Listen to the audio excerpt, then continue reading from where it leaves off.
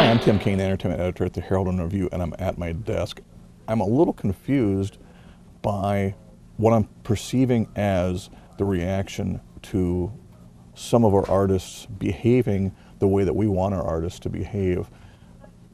I think I'm correct in saying that as a society, and it's not just us now, but we've always been this way, as a society of people, we want our artists to go out and do and experience all the strange and scary things that we're afraid to do ourselves because, because we like getting 8 hours of sleep and we want to pay our mortgages. I mean, we're afraid to dance right out on the edge, and that's what we ask our artists to do. We send them out to the edge. They come back and tell us what it's like on the edge, and we can live vicariously through them and have that experience of what it's like out there.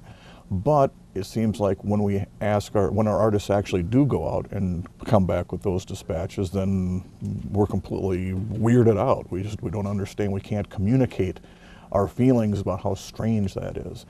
And the most recent example is Lady Gaga at the Grammys. That seemed to be the one thing that came out of the Grammy Awards, is that everybody wanted to talk about Lady Gaga coming out of an egg and how weird that was. Well, that's just what Lady Gaga does, isn't it? I mean, last year it was a meat dress. This year it's coming out of an egg. I don't know what it's going to be next year, but it's going to be something different. And all it is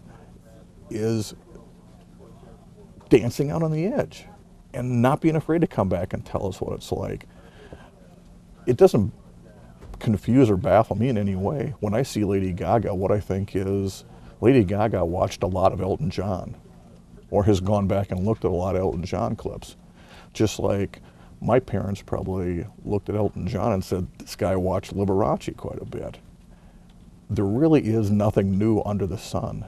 And to expect something from our artists other than them being what they are, I think is unfair to the artists and unfair to the art.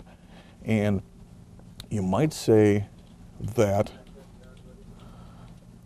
clothing is not art, particular clothing on a musician, but I would disagree 100%. A lot of what music is packaging. You can have the greatest song ever, but if you look like Christopher Cross, nobody's going to want to listen right now.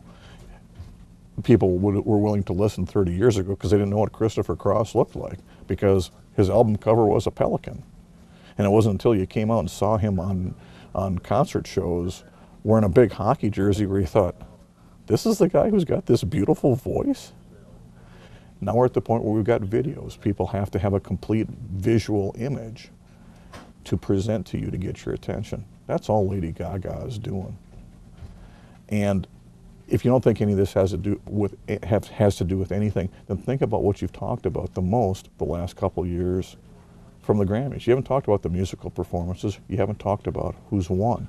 You might even have to stop and think, who did win last year at the Grammys? But you remember the meat dress. Not saying that that's right or wrong, but again, we send these artists out to the edge. They tap dance on the edge. They come back in an egg. That's what we're asking them to do. We can't criticize them for doing what we ask them to do, I don't think. I'm Tim Kane. I'm paying my mortgage at my desk.